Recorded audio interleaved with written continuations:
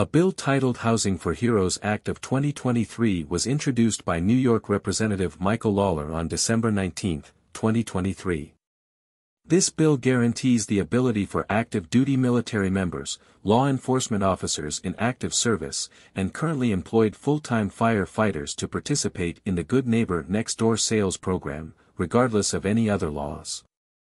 This bill also removes the need for a house to be located in a revitalized zone at all, which would allow them to purchase homes anywhere under these same rules.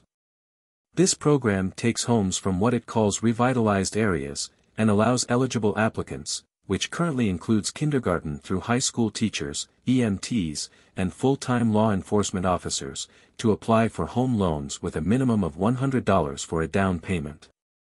This program is run by the Department of Housing and Urban Development, also known as HUD. The Secretary of Housing and Urban Development will change any related regulations to accommodate for the new eligible members as stated in this bill. Primary impact: 2008 was not an easy time for the world, let alone the United States. There are many different texts detailing the events of this crisis which you may read on your own. I recommend The Financial Crisis and the Free Market Cure by John Allison. This is not a sponsorship, just a recommendation because what he says is valid and holds up to logical scrutiny. Government assistance of any kind causes inflation, and high-risk mortgages that flood the market, even in low-income areas, create bubbles, collections of unstable injection into a system that will burst if not controlled. If the inflation doesn't hurt us, the inflation will. Secondary impact: from personal experience, military members will view most housing purchases as investments, which lends more to that bubble mentioned earlier since housing should be a consumption, not an investment.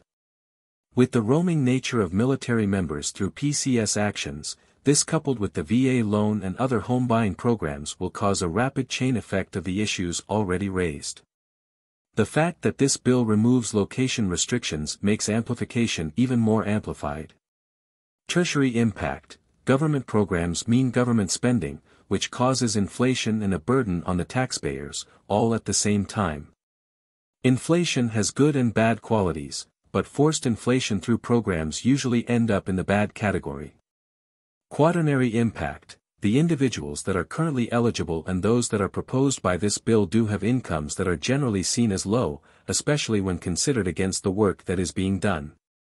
When taking into account the benefits that are given to these members, the pay is not bad, but it is still not ideal. This program could give those deserving members the ability to acquire housing at affordable rates, potentially with appropriate living conditions.